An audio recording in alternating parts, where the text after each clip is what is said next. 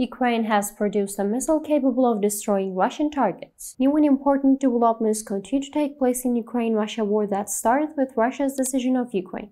As the clashes between Ukrainian Army and Russian Army intensify, Ukrainian Volunteer Engineers are developing the Trembita combat missile with a range of 114 kilometers. The missile is being produced by engineers from the Pars Volunteer Design Bureau and volunteers from the Vidsich movement. Ukrainian designers in the project plan to create a small cruise missile with a pulsjet engine.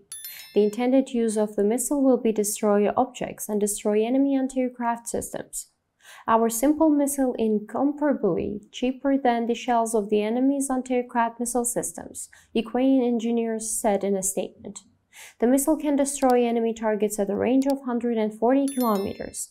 A salvo firing 20 such missiles, according to designs, will allow Ukrainians to bypass Russia's air defense and attack targets at a large range. The volunteers want to use the garage workshops to commence the manufacturing of individual missile parts and components throughout Ukraine. To reach all the actual news fast and reliable worldwide, please don't forget to follow and like us.